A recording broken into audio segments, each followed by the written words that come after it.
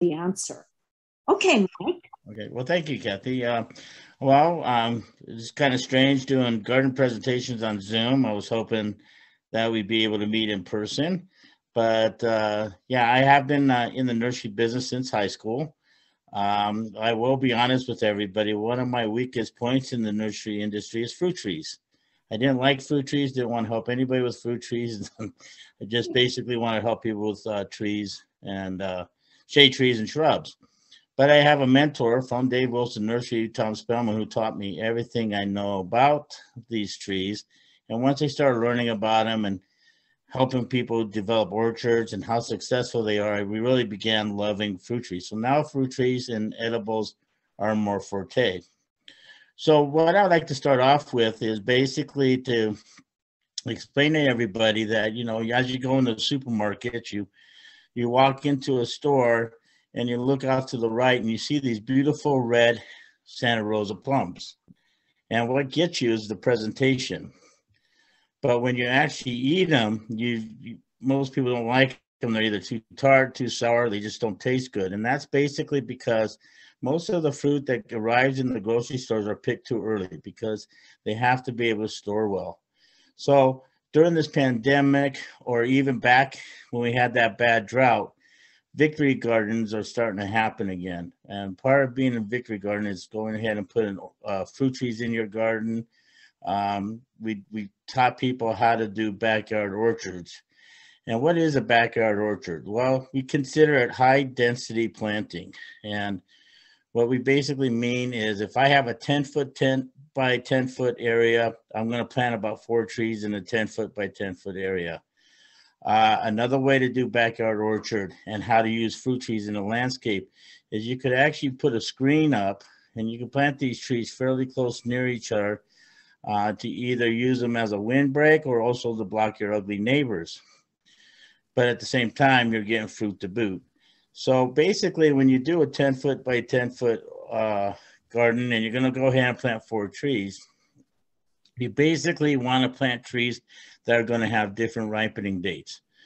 Now, a lot of these fruit trees do have different ripening dates. You basically have very early season, you have early season, you have mid season, and then you have late season and very late season. A lot of times we have come up with a lot of different varieties of fruit trees that can ripen basically all summer long and partly in the fall. There's peaches and we do have plums that may even ripen all the way up till September, October. So finding and the way to start backyard orchards is finding the right location. Know whether or not you have full sun, half day sun. Know your soil types. Is my soil dry? Is my soil wet? Because we do have fruit trees basically that are grafted on different rootstocks and to come up with the varieties and then also come up with the hardiness of the trees. And what's very important on these rootstocks is that some of these rootstocks require dry soils and some may require wet soils, and some of them are disease resistant. So that's why coming to a nursery to buy your fruit trees is the best place to go because we do carry quite a few selections to help accommodate your needs. So basically, right now in the nursery, we're probably involved in more of the bare root end. And these are bare root trees that we planted into 5-gallon containers. So basically, if you were to take a tree out of the 5-gallon container, you're just going to have basically just a root system because they're not fully rooted in the pots. We just planted them probably about a month ago, right about early January. So basically, when you actually are taking your tree and you're planting them into the ground, the main thing you want to make sure you're doing, especially if it's a bare root tree, is you're going to have to irrigate them at least twice a day, morning and afternoon. You got to keep that root zone moist in order for it to pop out of dormancy. That's the reason why this time of year we carry bare root fruit trees because of the fact that it's easier to plant. And the reason we do it is because January and February are supposed to be our wettest months. But unfortunately, out here, we're not getting the rain that we need. Even though we got a lot of rain that got us out of the severe drought conditions, we still need to keep our soil moist till these things pop out. Now, what's very important also is some trees do need pollinizers. And when you are doing an orchard, you got to know which trees need also pollination, because when you're doing the orchard, whatever's going to pollinize, let's say you have a Satsuma plum, and that needs a pollinizer with the Santa Rosa plum, you got to make sure that Satsuma is planted right close near the Satsuma plum, because bees can only travel up to 12 feet before they land. So basically, if you don't have the room, you got to just make sure whatever's the pollinizer has to be at least 12 feet from the tree that needs to be pollinized. If you can go closer, that's going to probably be the best thing. And even if we do sell you a tree that is self-fruitful, it still needs bee activity. So sometimes if the tree doesn't get enough pollination, sometimes that basically affects the fruit. So basically, once you get these trees planted, you don't want them to produce fruit for probably the first 2 to 3 years. Once you gotta let them grow. And the way to do it is by feeding them. Now, I'm always a big fan of feeding them with a product called Grow Power Plus, and it's basically a nitrogen fertilizer. And this is my Grow Power Plus. And what I do is I start feeding my fruit trees right after I plant them, pretty much. I'll use about 2 tablespoons of this per foot of height of tree, and I will start feeding my trees once a month. Why I feed them with the nitrogen fertilizer? Because I don't want to wait too many years to get fruit on them. I figure if I use this fertilizer right here and I do it every month, I'm going to get my trees growing faster. This is basically more nitrogen. It has about 5% nitrogen in it. And I'm using it strictly to get my trees to grow fast.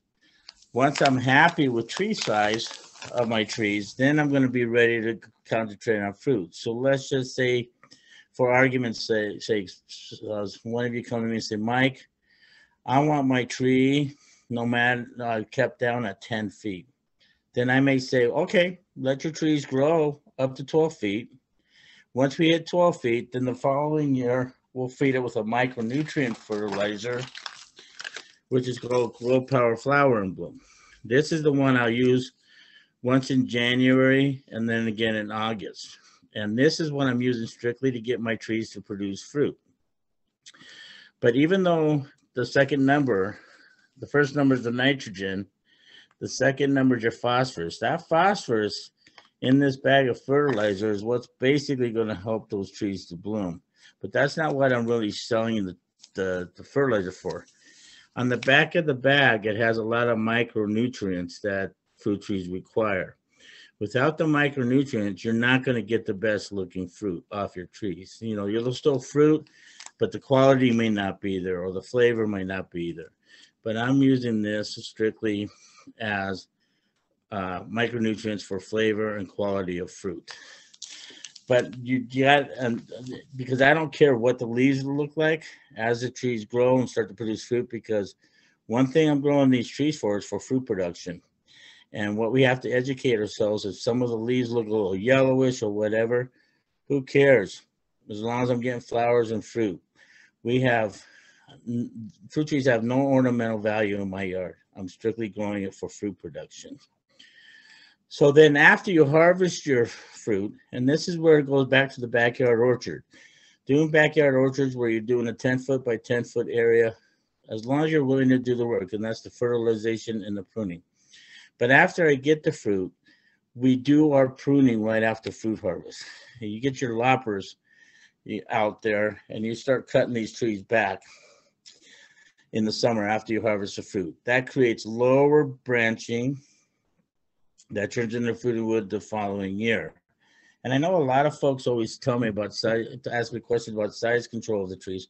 Well, how big do I need to let my trees grow? It's totally up to you as an individual. I'm 6 feet tall, so whatever I could reach from the ground, that's how big I want to get my trees kept. Let's say some of you are 5 feet high. Maybe keeping it at 5 feet is good enough. The bottom line of doing this backyard orchard is never climbing a ladder to gather your fruit. You mainly want to do all your pruning or your fruit harvest from the ground up. We've been taught so many times to basically do our pruning in January. And the reason we were taught that is because the farmers were basically busy pruning in January. Well, why is the farmers pruning in January? Because they're busy harvesting fruit all summer long. Us as a homeowner in the backyard, we could do something different where we could keep our trees down low. We could plant more trees in our yard because we're keeping them small and we're getting fruit to boot. Now, coming to find out, farmers are now starting to do what we've been educating people for quite a few years to do, is now they're going around and keeping their trees down by size. So now they're starting to prune their trees in the summertime after fruit harvest. I believe they have guys going through the orchards, picking the fruit, and the guys are coming by and pruning the trees at the same time, because it's getting to the point now where it is kind of getting dangerous to gather your fruit. And for safety reasons, you just stay by on the ground and just go ahead and pick your fruit. Now, once you get your orchard planted, and like I said, there's so many different ways to do your backyard orchard. And I mean, like I said, you could plant trees in a row. You know, you could take a spot in your yard and just plant them. You don't have to plant them 20 to 25 feet apart. And I mean, plant them closer, but just make sure your ripening dates are a little bit different. So as you go ahead and continue on with your watering and everything, once these trees are actually in the ground for about a year, what you're going to actually do is you're going to cut back your water to twice a week, 3 times a week, once these trees been in the year. If you're doing bare root and you're just planting now and they're still bare root, remember your watering is going to be twice a day till the leaves pop out. And once the leaves pop out, you go every other day. Then during the cooler months, you'll go every 3 days. And then once those trees are in the ground for a year, it's the same thing. You'll go twice a week, 3 times a week.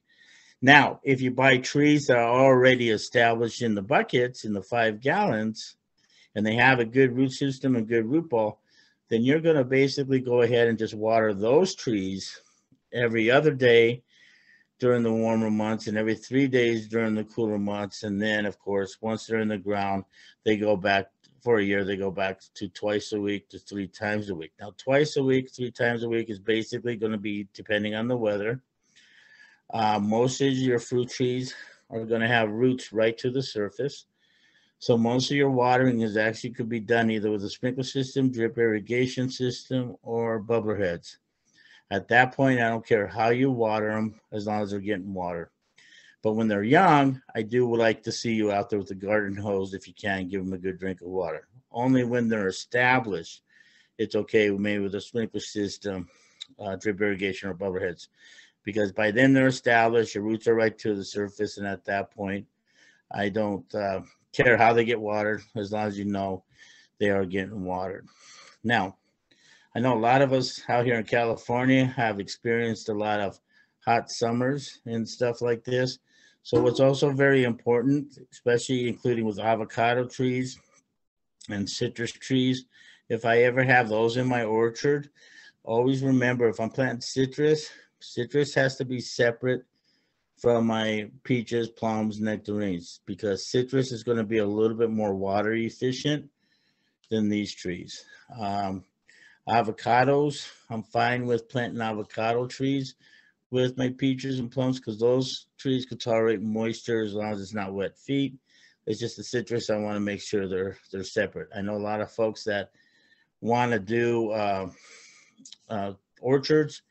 They want to do peaches and plums, but they also want to integrate citrus in there. And citrus, your oranges and things in that nature won't do really well with your deciduous fruit trees. But what is very important is tree trunk paint on your fruit trees. This is basically what I call a suntan lotion for fruit trees. And this keeps your trees from burning. Really good for avocados, good for citrus, all your fruit trees actually. I used to not recommend it for citrus, But now that I'm starting to see people's citrus burning in their gardens, I mean, I'm now starting to recommend this because there's no reversing it once your citrus burns or your other trees burn or your avocados burns. Possibly you could end up losing your trees because they burn. I'd especially like using it on cherry trees and apple trees. And just to explain a little bit, if you guys like cherry trees, there are low chilled varieties of cherry trees now that you could actually plant in your yard. And there's two that come to mind: Lapin's cherry and Royal Crimson cherry. Those two cherries are very low chilled. Where before we could not grow cherries out here because we were not cold enough. Well, now Dave Wilson Nursery has developed a couple cherries that are self-fruitful that will produce out here. I prefer the Royal Crimson and the Lapin's cherry. I've been carrying the Royal Crimson now, or I've known about the Royal Crimson now for about 5 years. And I haven't, and Lapin's has probably been around about 7 years. And they're both low chilled varieties, both self-fruitful, don't need a pollinizer, and they produce like crazy. And haven't had anybody have any complaints about them. So those would be my two favorite cherries to try with if you want to grow cherries out here, because they are very low chilled. Talk about apples. Apples are very forgiving in chill factors. I tell people, don't worry about the chill factor on apple trees because they're very forgiving. And for those that don't know what the chill factor is, it's trees that require so many hours of winter chill, but that's the root system. So sometimes on our tags, you'll see some 800 hours cold winter chill. Well, that has to do with your soil temperature. And if it's 800 hours, you don't want to grow it out here. Excuse me. So my recommendation with chill factors, if you live in the San Fernando Valley or even in the Santa Clarita area, I'm recommending probably about 500 hours or less is good for us. Because like I said, that is soil temperature. Anything above 500 hours, don't buy the tree because then you're really borderline. If it's 600, you're borderline. If it's 700 or 800, definitely don't purchase it because it definitely needs that chill factor. Okay. So another thing that we are also really concerned about when we're growing fruit trees is diseases, insects, and stuff like that. Well, trees do get diseases and insects, so we do have to spray for them. And so when they're dormant, I always recommend the concentrate, but we were out of the concentrate, so I got the ready to use. This is Monterey horticultural oil.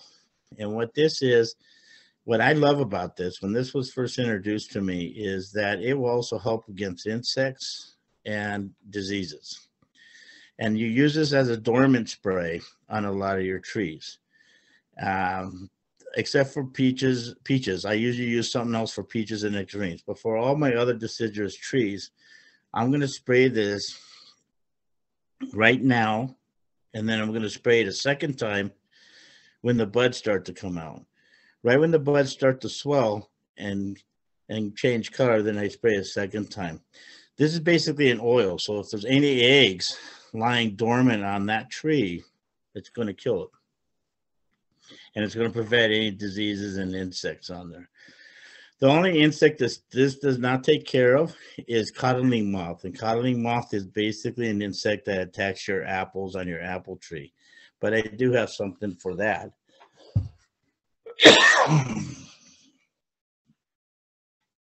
And that would be,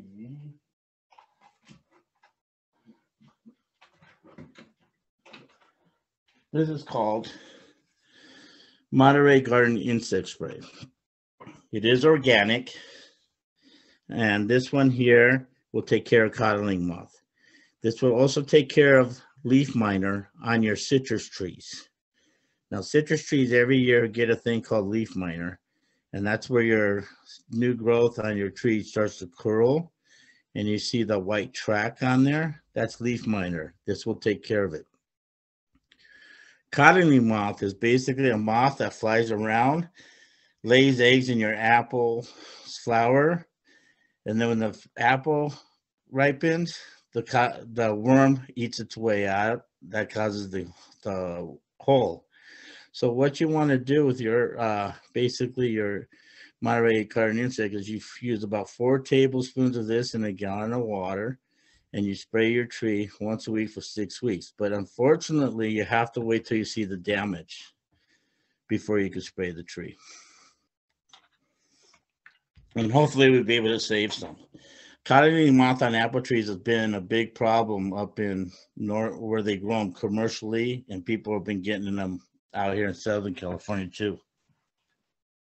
The next thing to do worry about is your peaches and nectarines. I start spraying liquid cop. Now peaches and nectarines, they get a disease called basically peach leaf curl, I call it. And other people call it something different, but it curls, it makes the tree look like it's from outer space. It won't kill the tree, but what it will do, it will affect your fruit. So when you do the liquid cop, you want to do that in the fall. Right when you start seeing the peach trees or the nectarine trees giving you the fall color, you're going to want to go ahead and start spraying with that. And that usually happens around August. It's weird that the peaches and nectarines start to give you the fall color that early. And then in January, you do it again. And then the same thing. So when the buds on the branches start to swell up and they change color, then you're going to do one more last application of that. That will prevent the peach leaf curl. And I always recommend spraying that my peaches and nectarines 3 times a year with that. So those will take care of as a preventative disease. But sometimes we get insects on our fruit trees as well because we're not watering enough or we're overwatering. Believe it or not, on a lot of your fruit trees, when we talk about peaches, plums, nectarines, a lot of times they're susceptible to insects called borers. And cherries get it too. And what borer is basically a worm, again, that bores itself into the trunk of the tree and starts eating the wood inside that tree. And the problem is, what causes the borer, 90% of the time when I see folks that have it is because the tree is under stress. Now, what causes the tree to be under stress? Well, age of the tree. If you have a tree that's 24 years or older and it develops that situation, it could be because the age of the tree and the tree is old. So my recommendation, if I have a 24-year-old tree, I tell people don't even bother treating the tree. Enjoy it while it's still producing fruit for you. And if the tree, just know that the tree eventually is going to go ahead and die on you. Now, if you come to me and say the tree's only 3 years old or 4 years old, then I'm going to tell you, let's treat it. And so we do have something that's basically non-organic. The only time I don't want to use this is when the tree's in flower. This is basically a fruit tree and vegetable soil drench. This actually goes into your soil. What you have to do, depending on how big your tree is or whatnot, you use so many ounces per gallon of water and you pour it into the soil. This gives you about a 1-year protection. The only time I'm going to ask you not to spray it is when the tree's in flower. If the tree's in flower, don't spray it or don't treat the soil. If there's fruit on the tree, then it's okay to treat the soil. But I don't want you to do it when the tree's in bloom because I don't want to affect any bee activity that might be around. But it's called Fruit Tree and Vegetable Systemic Soil Drench, put out again by Monterey.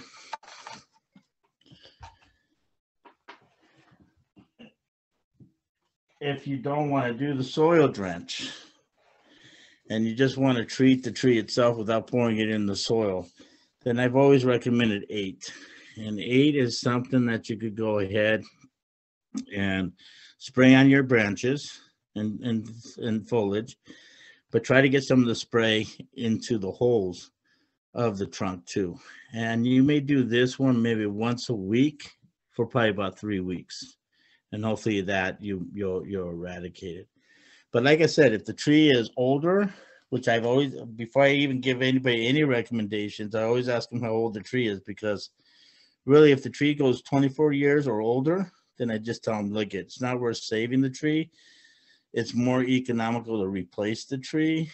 And even if you replace the tree, there's nothing wrong with your soil. The insect is basically in the tree. So if you take that peach tree out of a place and you plant a peach tree right back in that same hole, you're fine.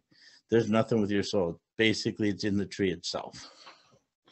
So let me also talk a little bit. How can I tell if there's borers on my tree? Well, sometimes you'll see sap oozing from the trunks of your tree, but I'm going to say that's not 100% borer. So what I'll tell you to do is I'll tell you to peel that dry sap off, and if you see like pinholes, like someone took pin and was going up and down your trunk with that, or your branches with that, then that's a borer. If you peel that sap off and you don't see any pinholes, then that's environmental stress. What people don't realize is that sometimes if we're overwatering our trees, peach trees, plum trees, things of that nature, you will get some sap oozing, and that could be an indication of us overwatering. If I, by any chance, gets hot, well, let's just say it got mild. It was a mild wet weather, and then all of a sudden we went into extreme hot condition. That could cause some of your the sap, and that is nothing to worry about. It's just basically going to clear up on itself. But if I'm overwatering the tree and it's doing that, then I got to cut back my water. So, but what really attacks the trees is if trees are underwater, really. If you underwater your fruit trees, that stresses them out even more, and you'll definitely get insects on them. And also you get aphids, just like on any of the insects, and almost any insecticide product will work.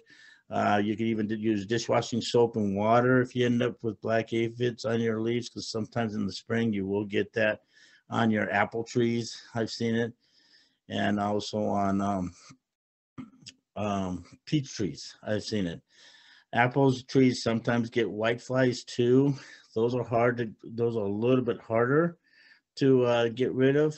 So that's why a lot of times you may see me recommend this, because I could get it through there and I could slowly see any white flies on my fruit trees slowly disappearing on me. And you do got to treat them, because believe it or not, if you let your fruit trees go untreated, then you're going to have a lot of trees die from insects. Because believe it or not, I've seen white flies actually kill a 40-year-old hibiscus plant going untreated. So you definitely want to treat for your insects. Now, once we get these trees done, and I'm a big fan of mulching. And one thing about mulching my fruit trees, especially my established ones, if I plant new fruit trees, I probably won't mulch them this year, but I will probably mulch them next year. I like to use a recyclable mulch. And with the recyclable mulch, I don't know if you could see, but it's all recyclable stuff. Now, I don't want to use colored mulches. I don't want to use cedar mulches, anything of that nature, because my concern is the pH in my soil. Most of your fruit trees need a pH of about 6.5 and 7.0. The problem is if I use a lot of colored mulches by itself, it leaches all into the soil. Then I end up with a pH problem. And then my trees will tend to struggle a little bit. It'll be hard to fertilize them, whatnot. So I always use this one. It's called Zero Mulch, XERIMULCH.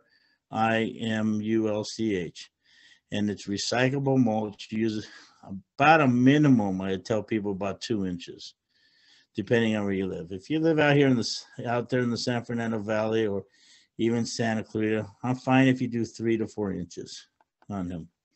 And this will break down in your soil. However, it will take 2 years. So you don't have to replenish it that often. You just do it probably about once every 2 years, mulching on them. If you ever have an issue, and this is what's important, if you're fertilizing your fruit trees, and I'm talking about established ones too, and you're not seeing any results from the fertilizer that you folks are using, then it could be a pH problem. And what I mean by that is your pH might be too high. And if you have a high pH in your soil, your fertilizers aren't working properly. So basically, you need to do a soil treatment, which I could help you with. Is usually there's a product that I sell, it's called Garden Max. And what you would do with Garden Max, and I only would use it because it's on my trees that are struggling, is I will take my hand and I would go out there and scrape dirt off the top of some of the root system, and then I would throw Garden Max right around there as a mulch and water it in. And usually it's organic, and usually within 6 weeks you'll see results. And then you go back to your fertilization issue. So I only use it on my trees that may be struggling a little bit. And instead of me using the zero mulch on those trees, I may go through my struggling trees and do more of the Garden Max for them. Because that. I have a question about mulch, Mike. Yes. This zero mulch, is that a brand name, or is it, where do we get this? We sell it at Green Thumb. It's actually made by Kellogg's Nursery. Okay, all right. It's the same company that you get your different planting mixes from, like Grow Mulch and Mend. But Zero Mulch is where we get this from. And it's really the only mulch I would recommend around my trees. What about the free mulches that cities give away? I've always stayed away from them because I don't know what's in them. Exactly. And you do have to be careful on that because, again, that's all clippings and stuff. That could have almost anything in there. Almost pine needles could be in there, or pine tree branches could be in there. And if you have any pine in there, that definitely will lower your pH in the soil there. Now, what about the people like myself who use compost? We compost our kitchen scraps and we mix in fallen twigs and things from our gardens. I'm fine with that. Even if you want to use natural leaves, let's say for argument's sake, for your peaches, all those leaves fall off in the fall and winter time. Well, you could actually leave them right around your trees and use them as your natural mulch. If you have your own organic compost, yes, you could use that, but you got to make sure it's not strong. You got to make sure it's broken down and everything like that before you use them. But the most important thing as well, if you're going to use your organic compost that you've composted down as your mulch, don't take it right out of the pile and throw it around your trees, because sometimes you develop grubs, which is caused by a June bug that we say. They love organic matter that tend to lay eggs in there. And grubs, if they get into your soil, and then they could eat the root system of your trees, and then your trees will start to die. So when you do this, if you do use your organic compost to mulch your trees, please take a separate wheelbarrow and take a shovel, and as you're digging your compost, you're putting it in a barrel, but at the same time you're looking to see if there's any grubs in there.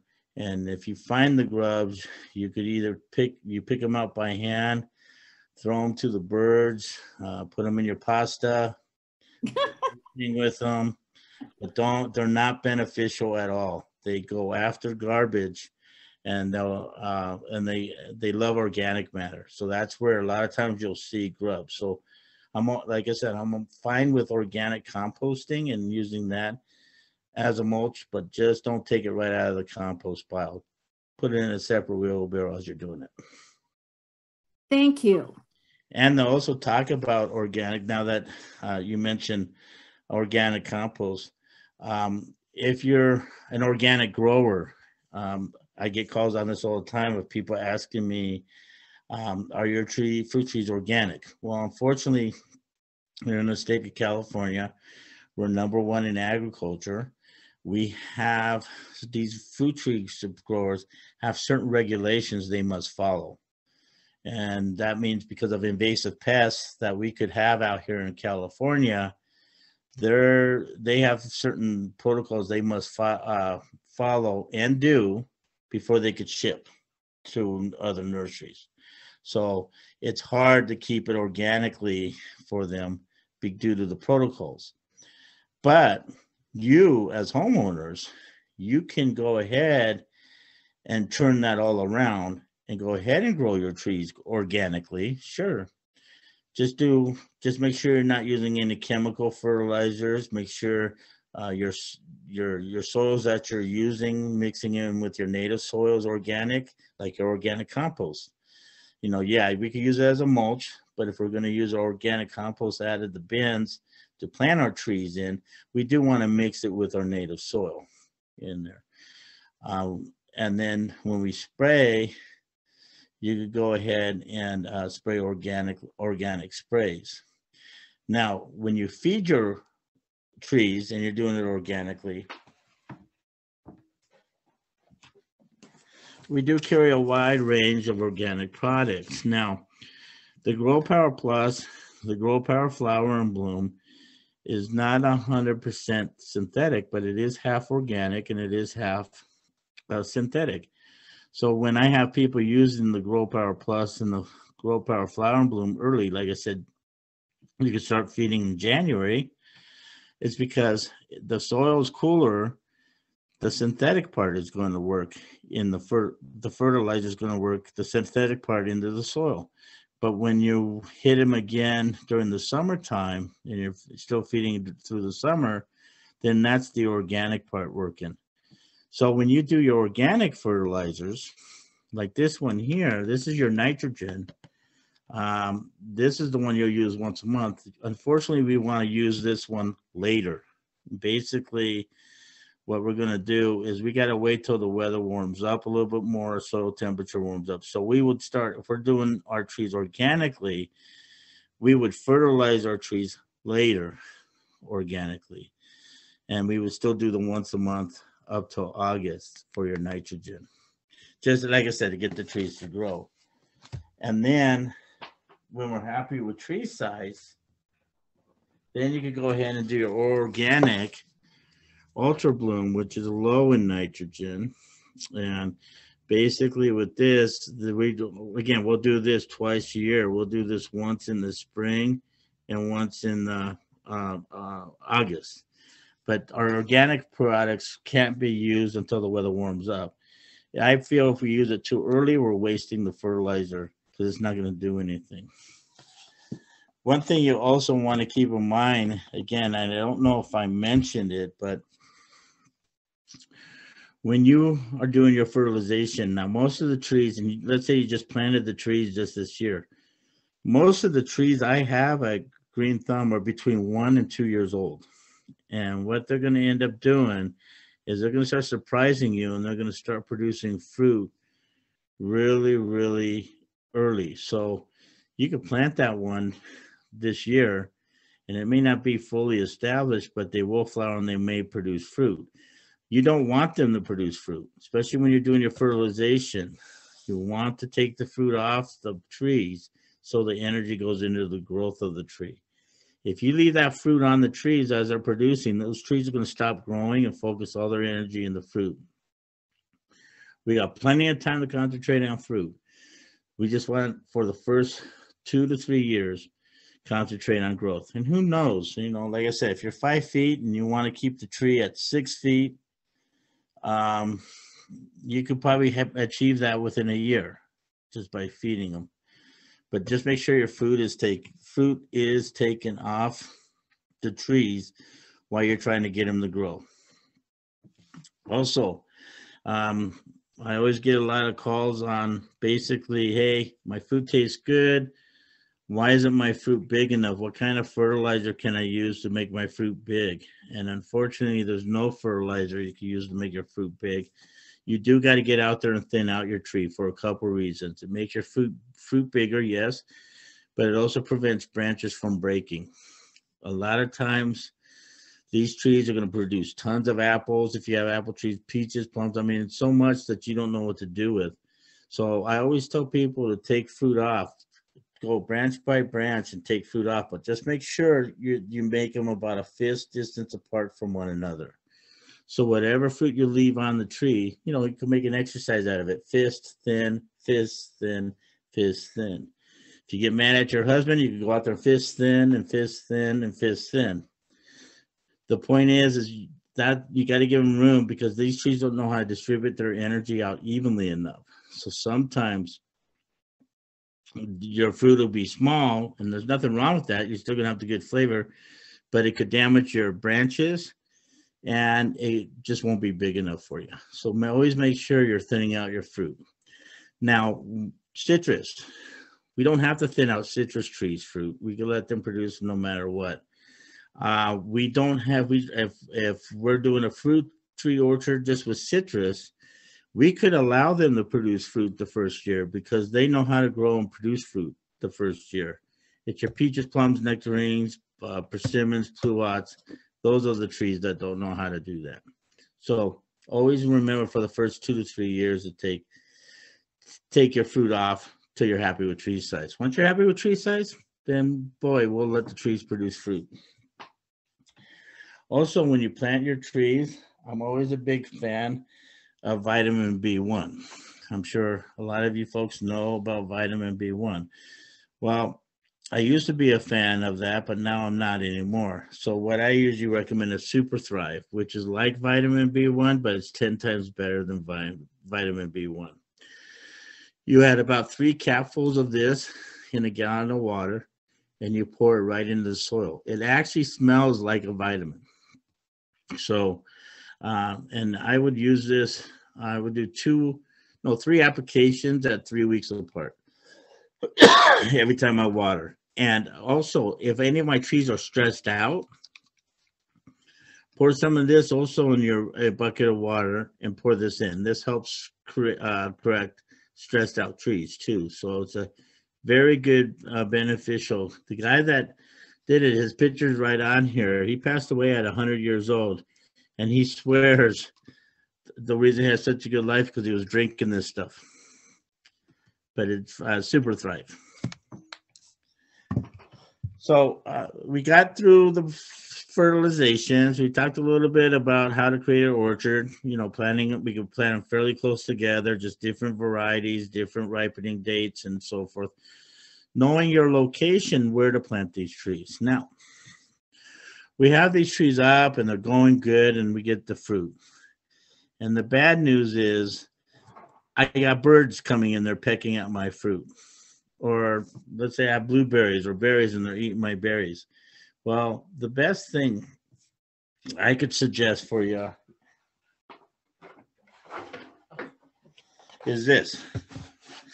This is my friend Bobblehead Owl, and his head moves around, and I've used him, and what I do is I put him on a stake, you know, tall enough to be just a little bit above my tree. Now remember, we're doing pruning to keep the tree size under control, so we don't have to do such a big stake, but there's a hole right here that you can put the stake through. That little red thing comes out or brown thing comes out. You put the stake through, you hang him in there, and then the breeze, his head moves around. So it actually scares birds away. When I worked at Green Arrow many years ago, on our patio, we used to have birds that would poop on our patio, and it would just drive me crazy because every morning I'm out there cleaning it or whatever the case is. So I finally put one on top of each one of our swamp coolers there. Never had the problem. They went to our loading zone, stayed over there. So I didn't have to clean the patio up every morning. Mike? Yes. Does that actually continue to work?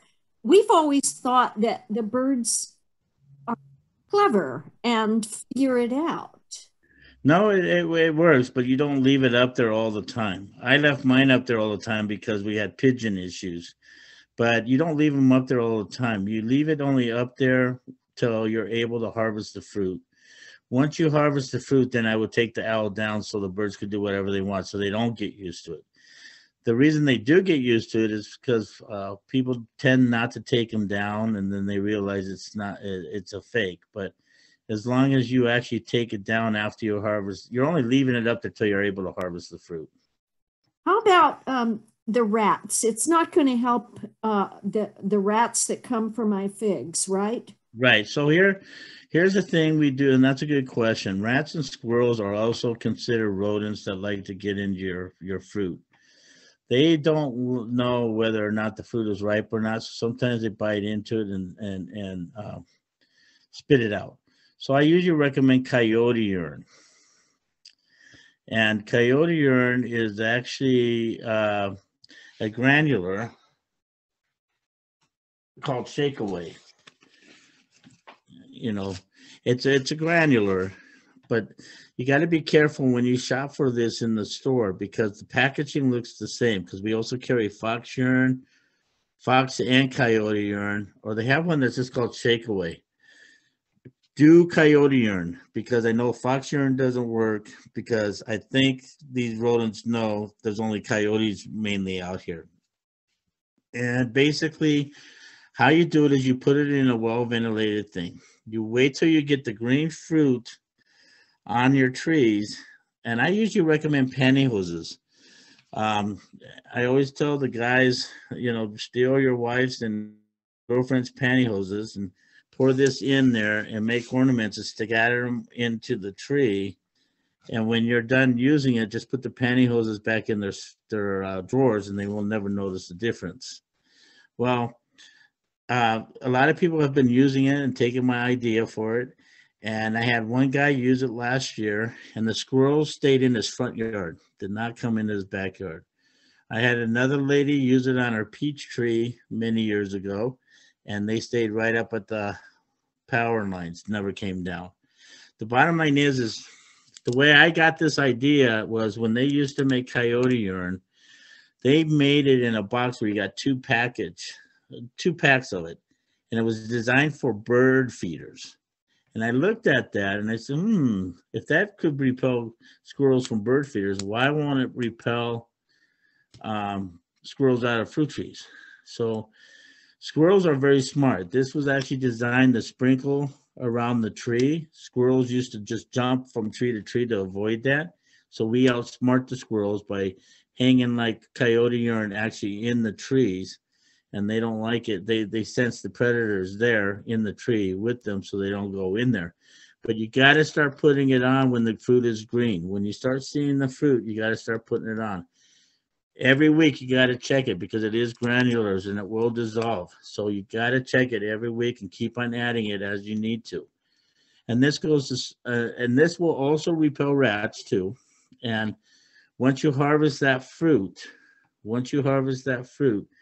then take the things down because again, we don't want them to get used to it. It's just like the owl, having the birds get used to that. We don't want the squirrels or the rats to get used to this. So you just do it till you're able to harvest the fruit. But that works like a charm. Nothing else does unless you get a big barking dog or something like that. That might help too. But that was a great question. Well, that was a great answer. I'm so happy to know about that. Yeah, and I'm telling you, if you start using it while you have the fruit and you just keep on adding it, they just stay away. They'll go somewhere else, and they may come back after you remove this. But in the meantime, at least you keep them out of your trees until you're able to harvest the fruit. Mike, I have a question about citrus trees. Do you know where you can buy a Mexican lime tree? For me. You've got them, huh? I do. I carry 15-gallon semi-dwarfs, and I also have 5-gallon semi-dwarfs as well. Okay. And like I said, they'll produce the first year. Now, keep in mind, lemons produce year-round, and there's one lime that produces year-round. But remember, your Mexican lime's not going to produce year-round. It's going to be more seasonal. But you will get limes every year on them. So just understand that they don't produce year-round. Okay. Yeah. Thank you very much. You're welcome. So we got so here's another issue. Let's say you came to me and you said, Mike, I have a pomegranate tree that has no seeds in it. Has anybody ever had that issue before? Or let's say you came to me and said, Mike, I have a Santa Rosa plum you sold me, and you told me it was self-fruitful. So why are the fruit falling off?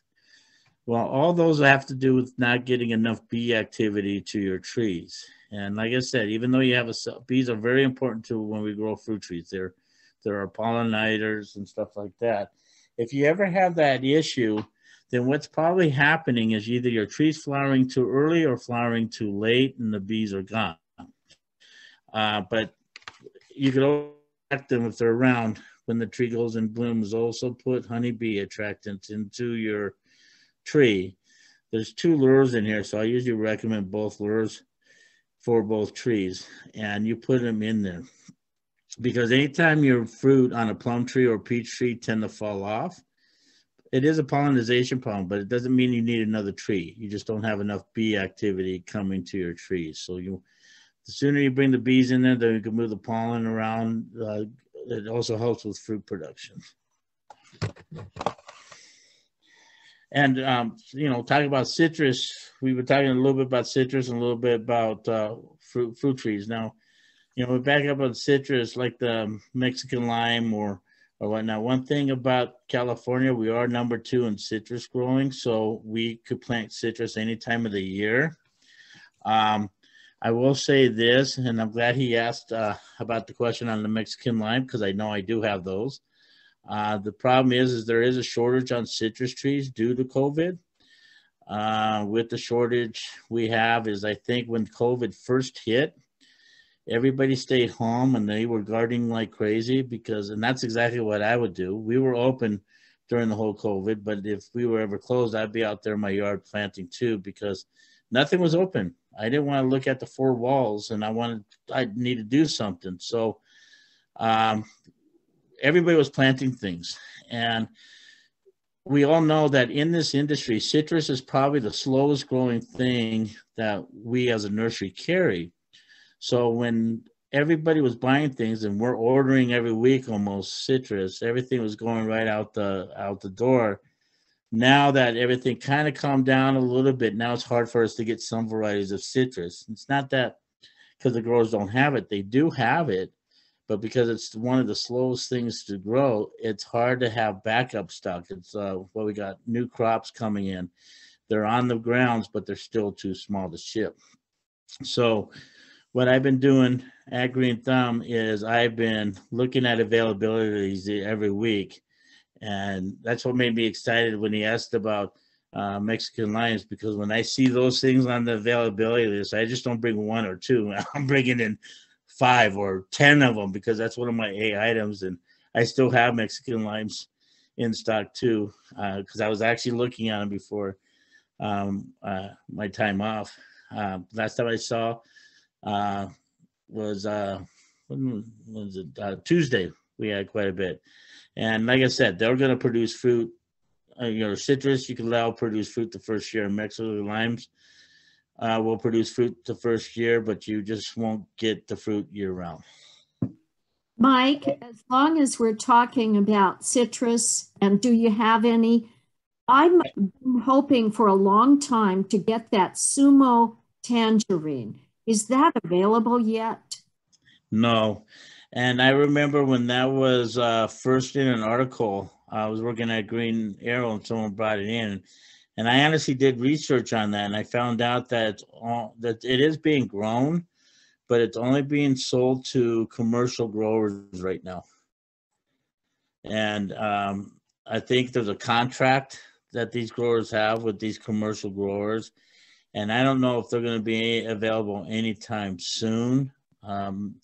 It could happen because I do see some nurseries coming up with things that they had contracts with farmers markets and stuff like that are now making it available for nurseries to carry. But yeah, that tangerine is actually a commercial growers thing right now, but maybe eventually it will hit the nurseries, but I don't know when. Mike, I have a tangerine question. My tangerine just finished harvesting and it did fabulous this year. Can I prune it now? And when should I feed it? Well, you can go ahead and prune them. I would probably wait till next month if you can to prune your tangerine. Yes, in the spring, because it's going to flush out with new growth. I'm just afraid of the cold weather. I'm not sure what the weather is going to do. But if you wait till mid-March, I think you're going to be okay. And then we can feed it at the same time. And my fertilizer on citrus is I recommend feeding them 3 times a year. I'll recommend Citrus Growers Blend in the spring. I will recommend EB Stone citrus and fruit tree fertilizer in the early summer. And then Citrus Growers Blend again in the fall. Citrus Growers Blend is your micronutrients, and it's very important that you have micronutrients in the soil, because if your fruit comes out of whack or the flavor's out of whack, 90.9% of the time is you don't have enough micronutrients into the soil. So that's very important that you keep on keeping that going. But that's the fertilizer I would recommend. And whatever you're doing in terms of watering your citrus, please don't change it. But because that's also number one reason why people aren't successful with citrus, is because they tend to overwater their citrus. But whatever you're doing, don't change a thing. And also remember this: you got a bumper crop this year. Remember, tangerines like to take a year off in between crops. So remember, next year they might be on vacation. Got it. Thank you.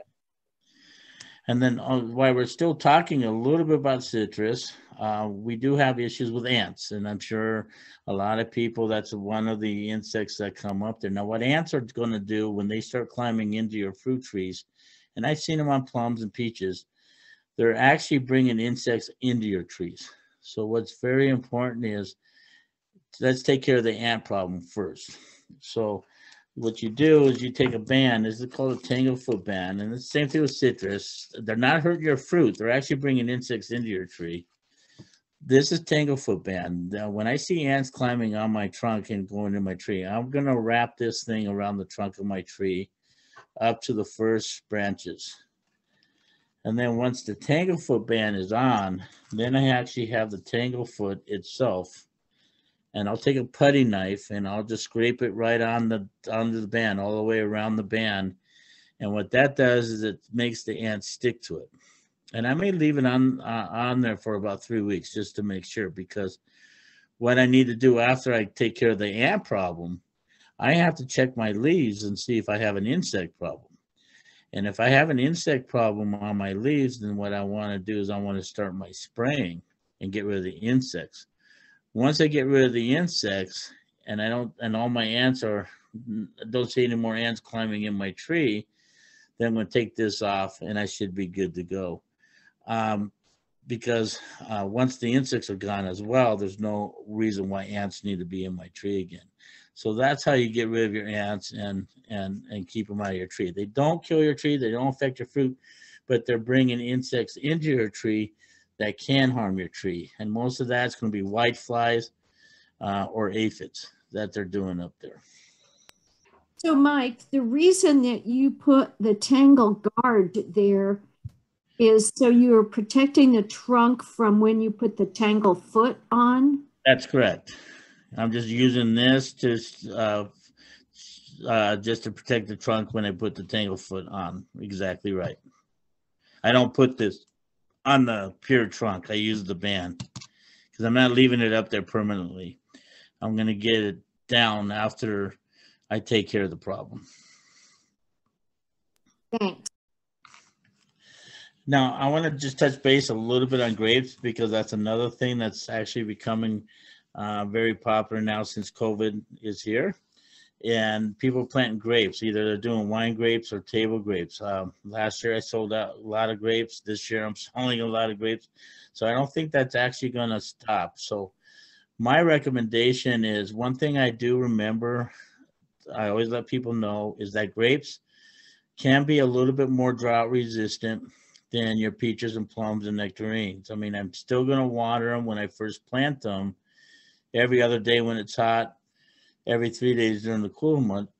But once they're in the ground for a year, I'll come back my water down to maybe once a week, once every couple weeks, because they are drought resistant. But when my grapes start to produce fruit, then I have to increase my watering to twice a week, 3 times a week. Because if I don't water my grapes enough when they have fruit on there, then my fruit shrivels up like raisins, and that means I'm not watering them enough. So it's very important that I basically treat it as a drought-resistant plant when I don't have fruit, but increase my watering when I do have fruit. Now, grapes go dormant just like all our other fruit trees. And the main disease that I've ever seen, I've never really seen, there's only one insect that I got to be concerned about on grapes that I've ever seen on grapes is what we call glassy wing sharpshooter.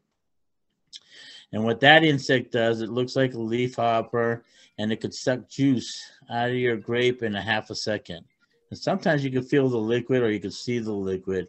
And this insect is so smart that even if you see the insect on top, it dodges the spray, anything you try to spray at it, and laughs at you. So that's where that soil drench comes in as well. If you ever develop that glassy wing sharpshooter, this is what I'm going to recommend to you to treat your grapes if you ever have it. But if I'm going to take care of my diseases and fungus, like powdery mildew and stuff, sulfur dust. I use 1 tablespoon of sulfur dust in a gallon of water. And what I do is I'll spray my grapes with this probably about once a week, all the way up to summertime. And when do I start spraying sulfur dust? Is when my grapes start to come out of dormancy and my growth is about 1 inch long. I start my spraying with the sulfur dust once a week, all the way up till summer. Once summer hits, I'm done spraying it, and I should be good to go. And I still use the same type of fertilizers on them, either Grow Power Plus, Grow Power Flower and Bloom. It depends on what I want the grapes to do. But always remember this. I do not prune my grapes for a year. When I first plant them, I let them go for the year. Second year is when I'll play with them and start pruning them or whatnot and stuff like that. But I don't prune them for about a year. I let them grow and let them do what they want for a year. So I hope I answered most of the questions in fruit trees. I think it's a great idea. That's what a lot of folks are doing now. I have customers saying, if I got to water my trees, I might as well produce something. I have folks taking their lawn out of their backyard just to get ready for their fruit trees. And I do see, I do see as we move forward that we're going to have more and more edibles going on. I'm just, Mike, I wanted to ask you, I tried to get in before when you're on citrus. Do you want to mention something about the citrus Asian psyllid when we're on about citrus? Yeah. So anyways, when you come into a nursery, you're going to actually see quarantine tags on the trees. Now, as a nursery industry, we're keeping a close eye on this Asian citrus psyllid. We do get inspected constantly. And that's why sometimes it's also hard to get deliveries here on time because growers have to treat their citrus trees before they could ship them.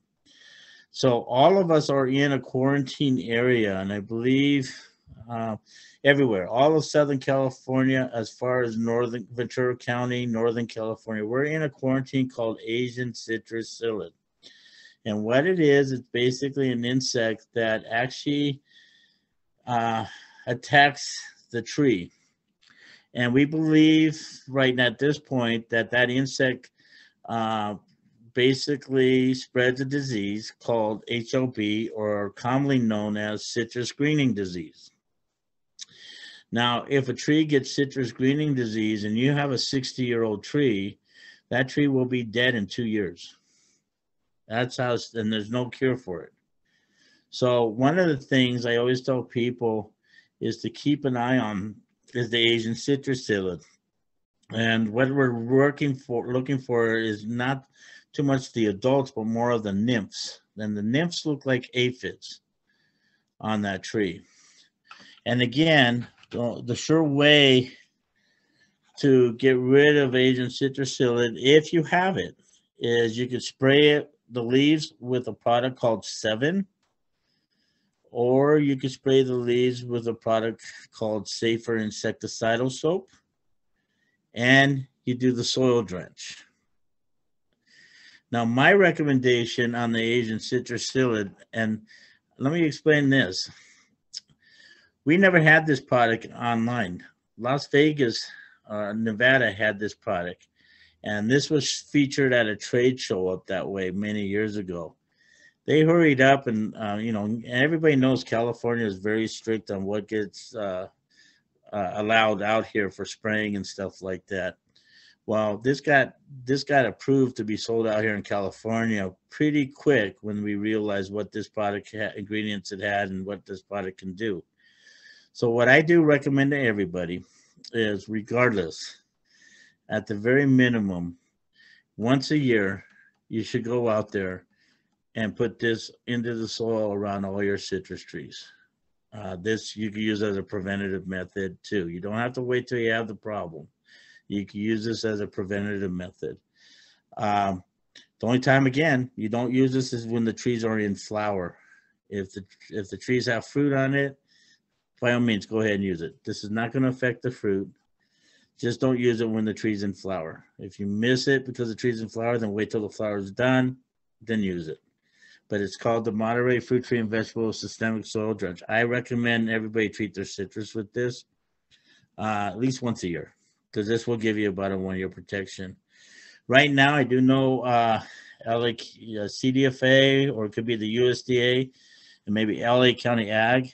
If they see citrus in your backyard, they're going to probably knock on your door and ask if they could come in and put some traps in there. Go ahead and allow them to do that. All they're doing is just tracking the Asian citrus psyllid where it's been spotted. Sometimes if they notice your tree has HLB, which is citrus greening disease, then what generally happens is they put up a big quarantine, even in your neighborhood, and you can't remove fruit from your neighborhood. You can share with your neighbors, but you can't move it. And they'll come in your yard and they'll pull the tree out. But that's how serious it is. It's just a way to protect, because like I said, we're number 2 in citrus growing, and we're just trying to protect the agriculture.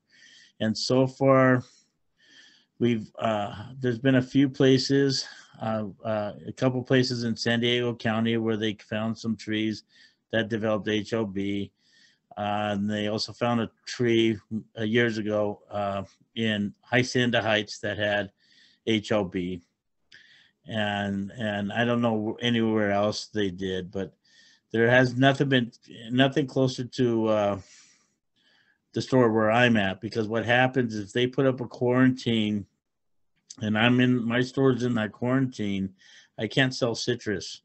I actually might have to destroy my whole inventory, and citrus is not allowed to be sold. So that's why I try to educate people about, doing your soil drench at least once a year, because you're not even you're helping your own trees, but if there's any nurseries near you, you're helping them too, because if you're protecting your trees, so in the same way you're helping us, where maybe we won't end up with the HLB where us as a nursery can't sell trees anymore. So that's it, and it's a very bad thing, but they're still recording and stuff like that, and still taking care of it. So hopefully this will be another thing in the books too. So, because every year I always tell people, well, what's going to be our next invasive pest? Now we had the red imported fire ants. Then I find out this Asian citrus psyllid. Oh my God, it's going to be here in LA County in a year, but it was here in a shorter period of time of the year, because they found an Asian citrus psyllid originally, right by Los Angeles Dodger Stadium. So, yeah, we're just keeping a close eye on it, and that's why the quarantine tags are. It doesn't mean you can't buy the tree and take it home. All we're just telling you, well, it tells the CDFA that those trees have been treated, basically, when they come and inspect me. Because if I have a tree that doesn't have those tags, they make me destroy it. So there you go. A little insight. One thing that we also tell people, if they have fruit trees, to stop spreading anything that might be there. Make sure that when you give your fruit away, you don't give your fruit away with any part of the tree left on it. So some people like to give away a fruit that has a little bit of a twig or a leaf. You don't want to do that with this. No, you do not. You just want to go ahead and give them the fruit, wash your fruit. The branches could be thrown away. Well, not even thrown away. Sometimes they would recommend you burning them or whatnot in that case. But just so you know, you can see the Asian citrus psyllid if you do have it. It does look like aphids, black aphids. And when you do develop that, if you do see them, you definitely want to do the soil drench, but you have to do a foliage spray. You have to do either the 7 or insecticidal soap. You have to spray them. But if you don't see them, then it's better to just do the preventative of the soil drench. So if you could get the word out with people, your friends or neighbors with citrus and letting them know, that's how we could kind of prevent the Asian citrus psyllid from attacking our trees, basically. And that's why they first came out with it. And like I said, I was pushing this like crazy at the nurseries, you know, letting them know how important it is for you as homeowners to do that, because it does help us nurseries out. And that's one thing Plant California Alliance wanted all the retailers to do. Please tell your public to start treating the trees. I mean, and a lot of this stuff, if I don't know if anybody knows this, but you see Riverside out here actually has orchards themselves, and they've done a lot of testing for the nursery industry. I know we use UC Davis or Cal Poly sometimes, but UC Riverside was the star of this whole thing because they're the ones that tested a lot of stuff on their citrus, especially some of the ones that did have Asian citrus psyllid. And that's how we found out that the 7 or the insecticidal soap or the soil drench worked, because those were all tested at UC Riverside.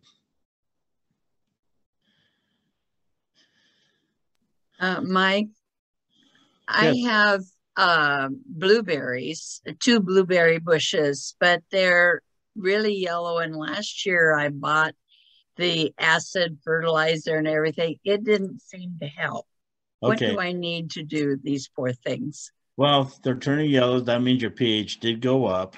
And what you're going to want to do now is hit them with a handful of soil sulfur. Oil sulfur, okay. Yeah, that's what you do originally. To keep the pH down, probably about a month after you do the soil sulfur. Usually I tell people to do the soil sulfur in January, but you're fine right now. Anytime your leaves turn yellow, it just basically means your pH went up. What acid fertilizer were you using originally? I don't remember the name of it. But I'm going to recommend cottonseed meal for you as well. What's the name again? Cottonseed meal. Okay. That's both of them were put out by E.B. Stone. So you're going to go home and you're going to throw a handful of soil sulfur around each plant and water it in. That's going to make sure your pH gets lowered. Okay. Then a month later, you're going to do the cottonseed meal handful around each plant. And we're going to do that once a month up till probably September. And that's going to keep your soil acidified. Okay. And then in January again, after we stop feeding them, because we're going to feed them with cottonseed meal once a month up till September will be our last month. Then we got October, November, December, we're not going to feed them. And then in January, you'll hit them with soil sulfur again. Okay. And then you do the cottonseed all over again. Okay. That'll definitely green them up, because soil sulfur is automatically going to bring your pH back down to acidicness, lower your pH. Yay. Okay. Thank you very much. Just make sure you do a handful around each plant, though. Yes, I will. Okay. Thank you.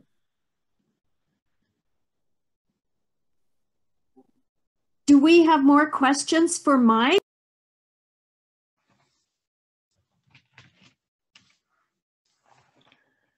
I do. Yes. I want to ask if I have some, they're miniature apples, and if I want to start to see if I could grow those from the seeds, is it possible? Yes. I mean, a lot of your trees will grow from seed, just like you do a peach tree from seed, and you'll still, but I just don't know exactly, because a lot of your trees are grafted. And a lot of times they come up with, so with them not being grafted and just growing from seed, we don't know what the quality of the fruit will be. We don't know if it's going to turn out to be the same as that apple you ate or not. But yeah, they will, you could grow them from seed, sure. And maybe later on, if to you it seems like that tree produces and the fruit's not that good, we could probably graft it later down the road. Oh, okay. It was from it's a really small apple, but it was very tasty. It must have been an ultra, a dwarf. Yeah. The only thing is growing fruit trees from seed. It'll take time for you to get some fruit, but we just don't know what the quality of the fruit will be like. It may look really good to you. It's just like, for example, I'll use a fig, for example. A lot of times people get fig trees volunteering in their yard because rodents and stuff get into the fruit and they spit out the seeds in someone else's yard, and that's how you end up with the tree. Then all of a sudden you get this beautiful looking fig on there. Oh my God, and when you eat it, oh my God, it tastes horrible. Even though the fruit may look good. So that's usually because it's grown from the seed. So we don't know exactly what the quality of the fruit's going to be, but it's worth trying. Okay. Another question. I have ultra dwarf Meyer lemons, and it's only grown up to maybe up to 4 feet at the most. That's the maximum it will get. Okay, great. But it gives me huge lemons. It's well, we call them dwarf trees, but unfortunately, this USDA doesn't like us to call them dwarf like we used to, because we call them semi-dwarfs, because most of your citruses can get about 10 to 12 feet tall, but the only one that still stays small would be that Meyer lemon. I always tell people 4 to 5 feet high. That Meyer lemon is almost a true dwarf. It's an improved variety, but it's a true dwarf. Oh, okay, great. Oh, good. I'm glad. I've had it for 13 years, and that's as far as it's gotten. But I do get some big lemons from them. Yeah. So whatever you're doing, don't change anything. They're doing a good job. But it's actually the biggest it's going to be. Okay, great. Thank you so much, Mike. You're welcome. Well, Mike, I have to say, I just feel like I went to university on but I know that we're all going to have more questions as time goes by, and we know where to find you. So we'll come up to Newhall and buy some sulfur if we have, and cottonseed meal for our blueberries, and maybe pick up one of your Mexican limes. This has been great for me. Do any of you, oh, Anne is nodding. Do any of you have any more questions, or shall we just applaud him and thank him?